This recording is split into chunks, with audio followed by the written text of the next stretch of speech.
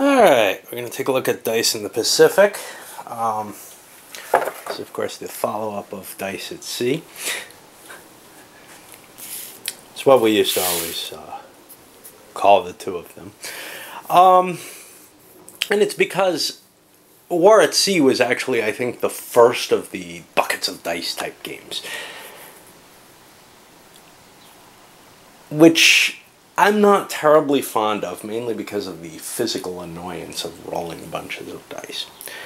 But it's a fairly clean system where it's just simple to hit rolls. No complex saves on the hits and everything. So it's not too terrible, but battles could go on forever. Alright, let me talk a little bit about my past experience with this. I picked this up kind of at the end of the, okay, so I've gotten all the Avalon Hill games that really excited me. This one looks like it can be played solitaire. It's about the Pacific War. That's a rough, there aren't a lot of games that's really the truth about, that it could be played easily solitaire. But it was low on my list at that point. It looked a little simplistic. It did beat out things like Afrika Korps, which I only picked up used, and the other classics, because it was filling a niche that I had nothing for, I felt.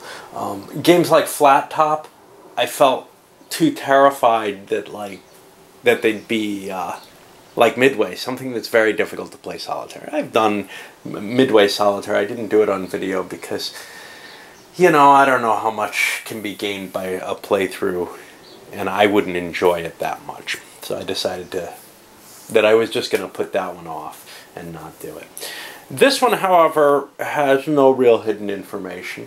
It has an interesting design to handle this strategic situation in a way that uses that. And when I first picked it up, I said, it's kind of interesting, a little too light for my taste. But over the years, it's something that I've come back to a few times because it is kind of light. And when I'm in a mood like I am today, after having stressed and struggled with my taxes, yeah, I have like a 3-hour walk if I have to photocopy something, so that did not help, and then doing multi-state is not pleasant either. But, so now with my great headache and my fatigue from yesterday, something like this feels like about the right level for me, or a Britannia or something along those lines. I want a lighter game, and this seemed like a good choice. So let's look at what the rules are. And the basic of this, I've actually skimmed the rules, and I've played this a good deal over the years. The basic of this game is controlling these points of control, and they're going to be tracked over here as a cumulative value. You gain points each turn from territory, from sea areas you control. So each sea area is going to have, for example, Japan gets 2 points of control. If they control it, the Allies get 1. There's 3 states an area can be in. It can be either sea area. It can be either Allied controlled, Japanese controlled, or neutral. So the fact that there's 2 different values is actually important there. There are times when it's just important to prevent the other guy from getting control of something, and times when you want that control yourself. Okay. And the little flags on the areas indicate who has control of the areas at the time. Somewhat related to this control is the positioning of bases and major ports. Bases are smaller, and both bases and ports allow you to exert air influence over a sea area, whereas the major ports would require a significant effort to take. You might ask, well, how significant would Truk or Samoa take? Well, Truk was a fairly heavy effort to take. It was terribly well defended, but some other things were too. Your Okinawa So it's kind of tough to say it should be classed the same as, say, Australia.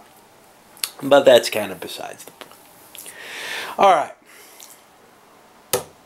In order to do this, you have your ships, and your ships have a number of values on them. This is their gunnery value. Second number is their armor. Third number is their speed. Okay. But some ships are going to have a number up here, and these are the aircraft carriers, and that's their airstrike value. We also have airplanes, which have, I believe, just gunnery essentially and an armor factor. And somewhere or another, these OOBs, we have Marines who have the full ship complement of values on them. But they're not going to have any gunnery, obviously. Well, amphibious troops in general. You'll notice my map has some strange things on it. I was young when I got this, and there were modifications suggested in one of the issues of the General I had. So I modified my game to have it. I don't know where the counters are for it. I've got them kicking around somewhere. For some reason, I stopped playing that modification. I'm not sure why. But certainly it added a little bit of more historical basis to where and when the ships were, at least in one person's opinion. And, you know, that was kind of important at the time, but I didn't really realize sort of how abstracted and maybe iffy on the history of this game is in a lot of ways, even if it captures the feel of it fairly well. Anyhow, I don't have my General with me, so even if I could dig up the counters, I wouldn't be able to get it. And there are a number of these kind of modifications to this game. It was a popular enough system, being so light that, and, you know, compared to War at Sea has a very bad name in terms of being sort of just this dice fest, maybe unbalanced, this, that, and the other. Victory in the Pacific's always been kind of recognized as a good light war game. Okay. So, the sequence of play, first each player gets to move their pieces, and that goes with in a series of pulses. First there's patrolling movement, where you're declaring that your ships are going out to where they are in order to emphasize, in order to exert control. Yeah, I'm very fatigued by the taxes. In order to exert control over specific areas, to flip the flags, essentially. And that's going to be marked by the ships coming out on their face-up side. Now, ships can only move 2 areas if they're trying to patrol. And if they have to move the second area, they have to do something known as a speed test. What a speed test is going to be is you're going to roll a die, and you have to get less than the speed on the ship. Okay, the third number on the ship. So these guys are fairly likely to succeed. These guys will always succeed. If the ship doesn't make the test, it'll be flipped over to its white side, and it'll still be present in the area, but it doesn't count for control of the area. It's able to fight in battles, it's able to prevent control from the other player, essentially, but it can't actually be counted to give you control of the area. Now, you roll for each ship individually, so having some fast ships moving forward is good enough, usually. After you do that, each player alternates by placing an air unit. Okay, and we start with the Japanese there. Place one air unit. You can only place it in an area that's adjacent to one of your bases or ports. Okay, so this is the only reason that the physical location of bases and ports is really important. It's where you can exert your ground-based air. But ground-based air is very, very valuable. First of all, it counts as patrolling. Secondly, it can't be affected by naval, by conventional naval surface units. It can be affected by aircraft carriers. They can air attack it, but it can't be hit at all by the regular fleets. I'm sure I had more to say, and I'm doing a terrible job in this because I'm so burned out. Okay. Then the Japanese player moves his amphibious units, essentially his Marines, and those, I don't remember how far they move. I think they can go 2 spaces.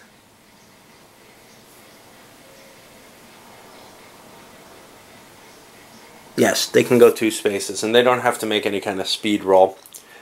In fact, they have a speed factor, but that's only there for evading military, evasion after combat.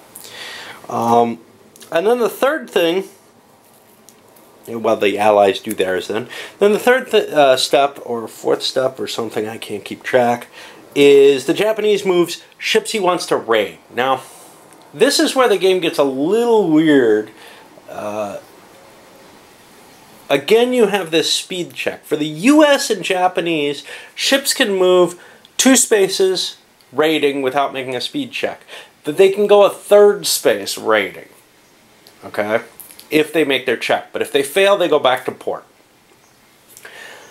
For the other allies, the Brits and the Australians, they can only go 2 spaces raiding. And I think they have to make a speed test on that 2nd space. Which means it's kind of a... You don't want to reserve the Brits and use them to try to interdict using this raiding procedure. Because they might not even make their 2 spaces that you can normally use. If you declare them as patrolling, they will automatically be in the area at least as raiders. On the downside of that, though, they have to telegraph their moves. And that's, I think, the intention here, because the US was more capable of kind of hiding where they were from the Japanese.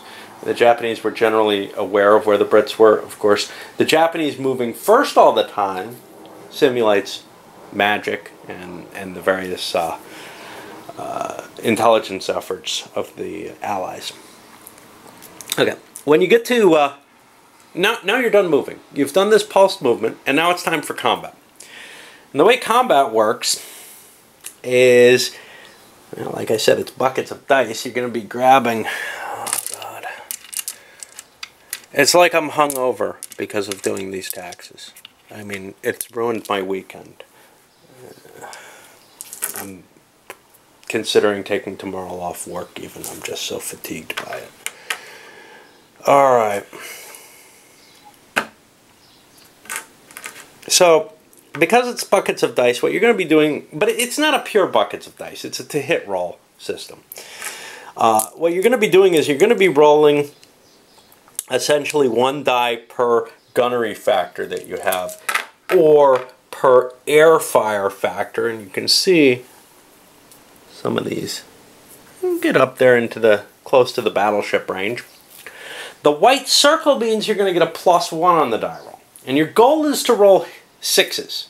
Every 6 that you roll, you're going to get to roll again, and that's how much damage you do to the ship that you directed your attack against. The Japanese are going to be declaring and rolling their attacks first, but they don't take effect immediately. The Americans, or the Allies in general, get to return fire before their ships take the effect. Now, there's 2 kinds of combat: day and night combat. Day combat is going to be limited just to air operations. So, only your aircraft carriers and your patrolling ground-based air get to fire at all. And they can pick any targets they like. All the targets have to be assigned before you roll any dice. Night combats are going to be using only the gunnery factors. These are a little bit more complicated. The attacker, whoever's going to be assigning the die rolls, God, I'm not making any damn sense, assigns them by... I can't even figure out what I'm doing. Assigns them by the number of... Yeah, I can't find my thought. Let's try this again. You know, this is a really simple game. And the reason I'm playing it is because it's so damn simple. because I am so fucking burned out right now by the U.S. government. And more the state of Arizona. Minnesota's was very easy.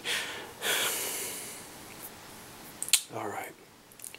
So, I have no idea where I am. But what you do is you declare, I'm attacking this ship. And you point to the ship you're attacking. So let's say the Japanese point to the Prince of Wales and say they're attacking it. But they had assigned them all beforehand. And what they do then is they grab a bunch of dice, they roll them. And however many 6s they get, they're going to roll that many dice to do damage. If they get any 5s, they get this little X damaged marker on the enemy ship, and that indicates they've gotten some kind of critical hit that's going to force that ship to return. It's actually a bonus when you're losing a battle to get X's, because it may be your only way out of the battle. Alright. So yeah, that's the basics of that. But how do you decide if it's a day or a night battle? Well, both players choose. I think the Japanese have to choose first. They usually do. If they agree, they have that kind of battle. If they disagree as to what kind of battle they want to have, what kind of round they want to have, they roll a die. And they each roll a die. And you get a +1 to your die roll if you control the sea area, and you get a +1 to the die roll if you want a day battle, because those were far easier to force. If you tie, you will get a day battle followed by a night battle before anything else happens. No chances to withdraw, etc. That's indicating a simultaneous action, a day engagement at gunfire ranges. Okay. If you exceed the armor factor of a ship, you have sunk it in general. Otherwise, each hit you do to a ship reduces its speed factor by 1. If you hit the armor factor exactly even, you drop its gunfire down to 1.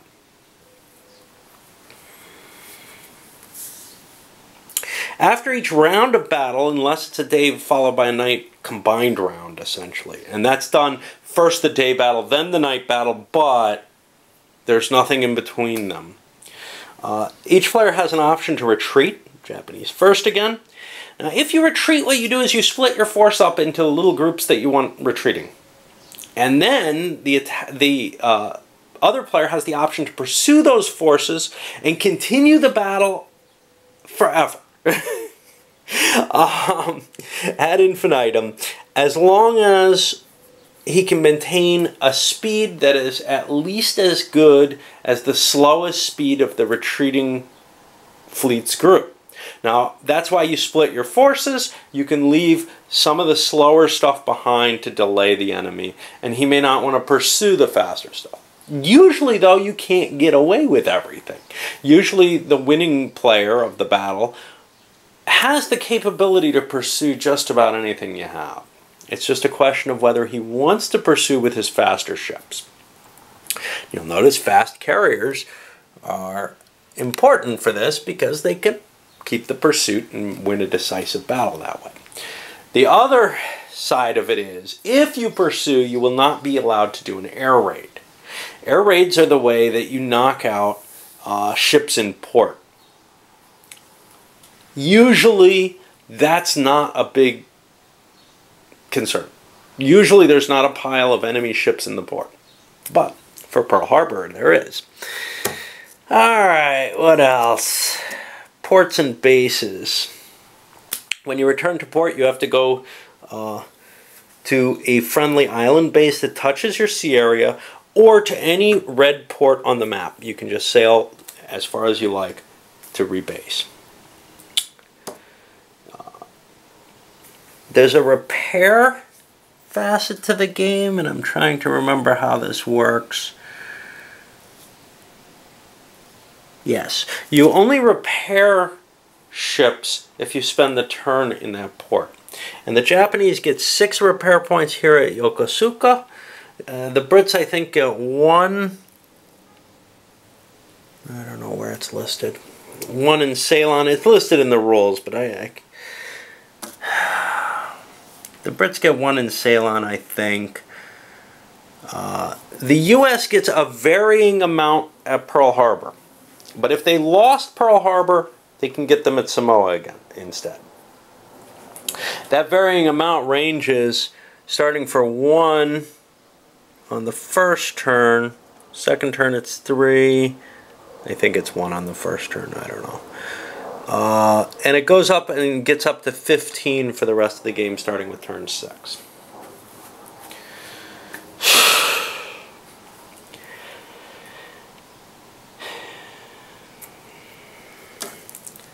Amphibious units, and yes, I wanted to explain this more fluidly, but the truth of the matter is I don't think I'll hit everything that way.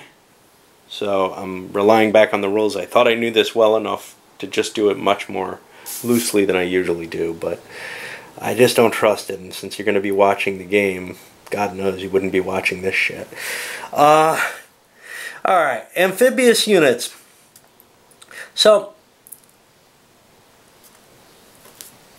the way these operate is between rounds of combat you can dump them into a base, and that'll convert the base.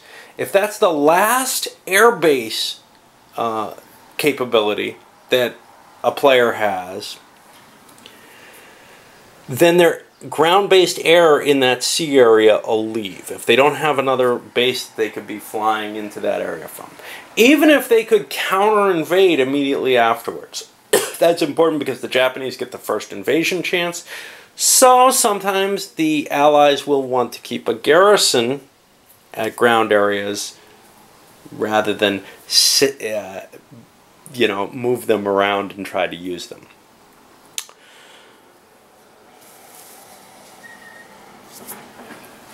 Oh, something I forgot in the naval combat. You can only shoot stuff that's shooting, unless you cover every shooting ship with firepower of your own, in which case you can shoot carriers that aren't shooting, or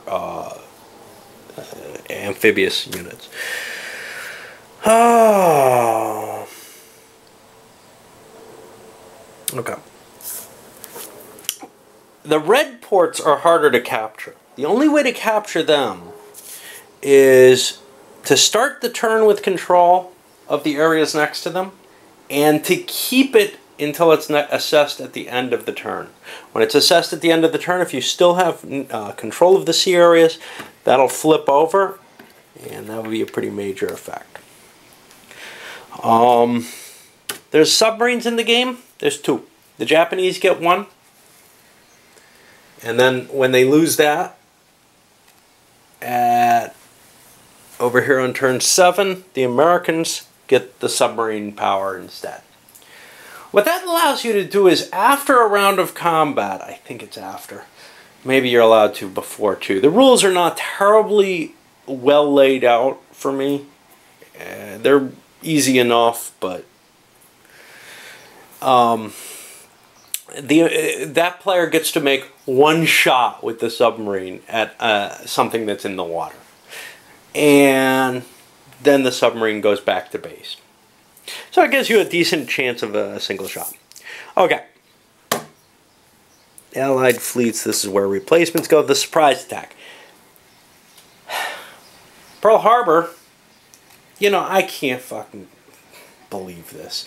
I've already gone through 24 minutes of video. I'm so crapped out. Alright, I'm going to split this because I want to also get to the optional rules too.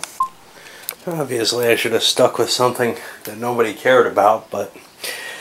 Alright, so the surprise attack at Pearl Harbor, how's this going to be handled? Well, this is going to be handled the way an air raid is handled.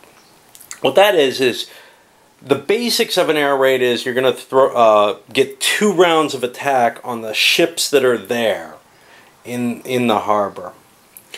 And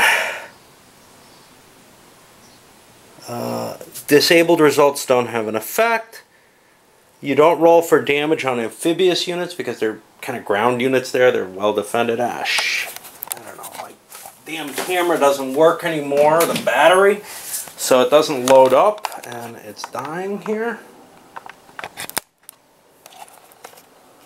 Hopefully that will help make it so it doesn't die out completely. I'm gonna have to go walk to get a camera someday maybe, or give this shit up. Alright. What do we got? I have no idea. I can't walk to the rolls. I'll throw them here on top of the game. Okay, when a ship's in port, you can do more damage to it than would normally sink it. Once you exceed its damage rating, that's fine. It can go up to double its armor factor and still be on the bottom. And you can conceivably raise it up and repair it during using normal repair procedures. Now, if it's in a port where you don't have repairs, that doesn't much make sense. Yeah, it counts as sunk. Okay. So the surprise attack at Pearl Harbor is a little different. The Japanese put a Pearl Harbor raid there in that space, I guess, or something. And they're going to be moving things to the Hawaiian Islands as raiders.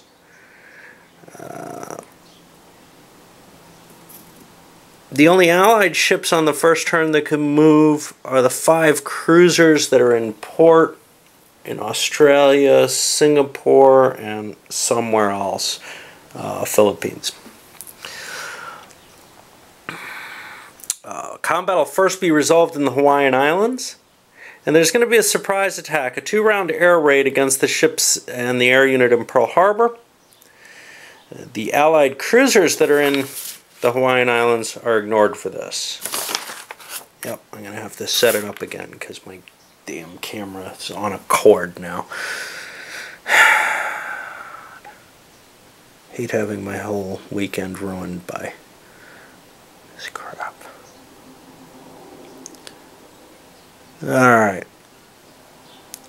After that air raid, the Japanese can retreat or stay for more combat. If they stay for more combat, the American ships that can sail out of Pearl Harbor.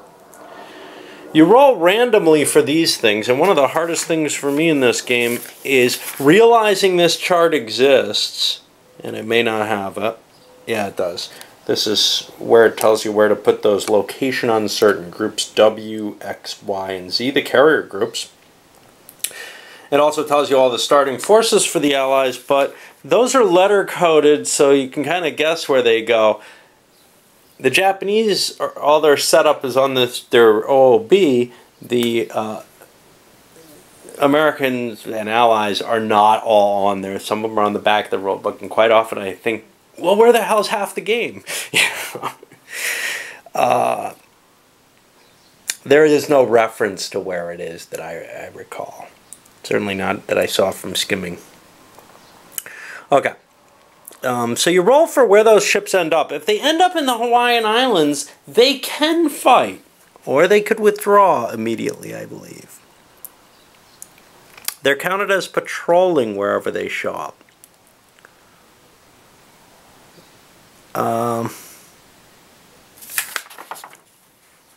As are any ships that come out of the Hawaiian Islands to fight. If the I-boat's available, it can make an attack immediately in the Hawaiian Islands. The Allies can then retreat, and they cannot be pursued if they retreat from the port. If the Japanese choose to stay, they can launch 2 more rounds of combat. Now that combat can either be air raids if the Allies aren't there, if the American ships didn't come out, or if they ran away, or if there are ships there, they're going to be regular rounds of day combat, I believe, automatically.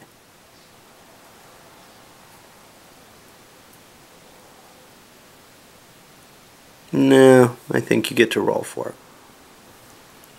I'm not sure.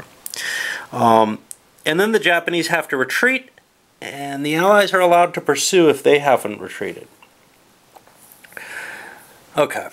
In Indonesia, the Allies get to do an air raid on the ships here. Yeah, all the special rules come out at the beginning of the game. You know, so it's like the things you use once that you have to look up every time. You have to look up right at the beginning. And then the rest of the game kind of flows the way it always does. So every time you play it, if you're me, and you play it every couple of years or something, you have to kind of work through this part.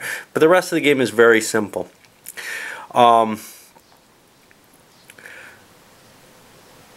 So Japanese can use land-based air on this air raid. Normally you can't use land-based air on an air raid, and because the ships are actually at sea here. The Allied ships and units can be attacked even though they're at sea. And disables are ignored for this particular raid, but you can't get double damage. You're not in a port. And then after Indonesia, we go to the regular sequence of play for the rest of the game, and my battery is not recharging. This thing's fucking ruined. Okay. Well, I was going to go over the optional rules, but I think my camera's about to die here.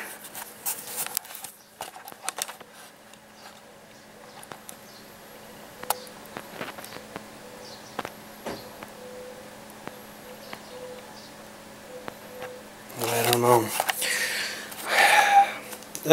Something's going on. Got a little folded up piece of cardboard underneath the power thing. We'll see if that works. I don't know if that'll help. It seems to be juicing it continuously now. Alright, what about optional rules? There are a number of different optional rules on this thing. First of all, the game can be extended to 9 turns. It's normally an 8-turn game. On the 9th turn, we got some additional ships. Most importantly, additional ships for the Japanese, a couple extra carriers that show up at the end of the game.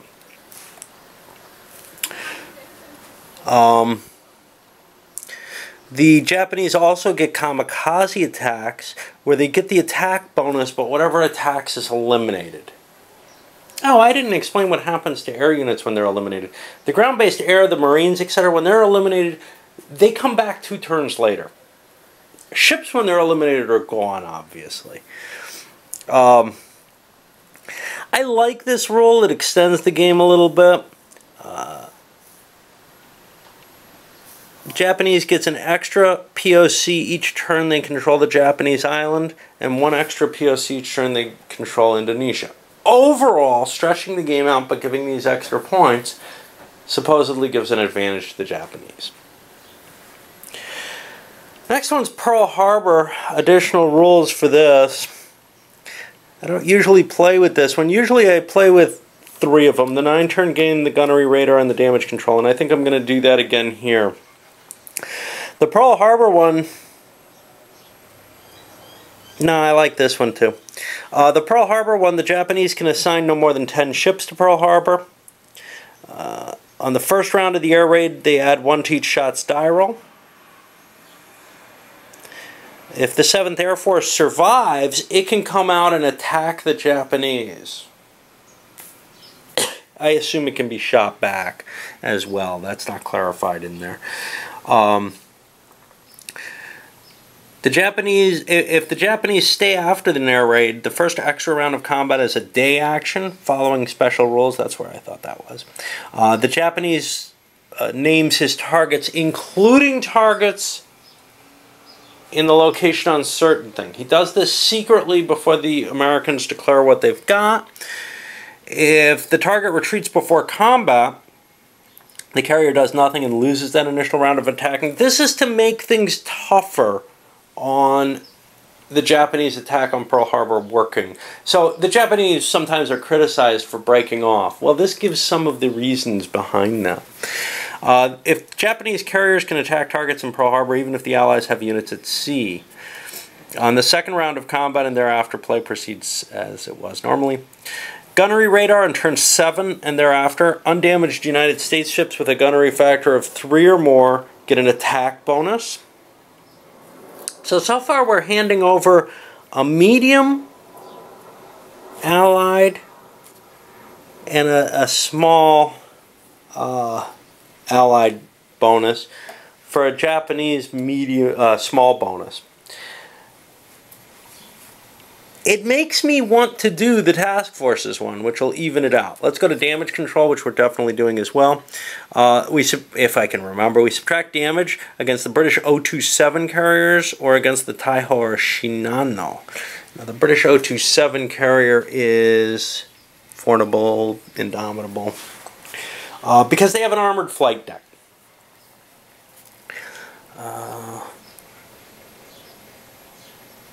Now, similarly, starting on turn 4, you subtract from damage against U.S. carriers with an airstrike of 4. Alright, so the Task Forces rules, this is the one that I have the toughest time actually getting around to playing with. It allows, because it's kind of secret. Each player, maybe, I don't know. It's kind of more complicated. And one of the reasons I play this game is, Jesus, I'm burned out, I don't want to do something heavy, I feel like just chucking some dice. It's not that there's no thought in this game, but there's no complexity to it usually. And this is adding, other than the first turn. The first turn is complicated, but once you play that first turn, it's like a Britannia type game. You're just kind of moving pieces and rolling dice, and la la la la la. So,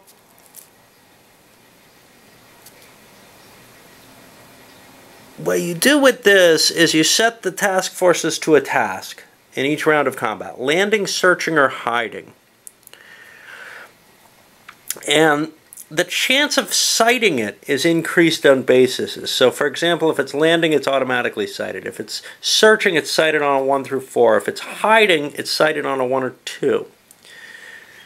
Then you determine the type of round, and you'll continue. However, during a day action, hiding task forces cannot attack, and only sighted task forces can be attacked. A hiding task force that is sighted can be attacked but cannot attack. And a searching or landing force that is not sighted can attack without being attacked. Well, a landing one is sighted. At night, any task force that is both hiding and unsighted cannot attack and cannot be attacked. Any task force that is either searching, landed, or sighting can attack or be attacked. During both day and night, an amphibious unit can land only if it is in the landing task force. The basic game basically assumes that you're always in this landing mode. But this adds some ability to hide to the thing. And I think I'm going to give it a shot this time. Alright. Let's try playing this. And I apologize for this intro. I'm not going to recut it because, well, everybody should share some of my pain.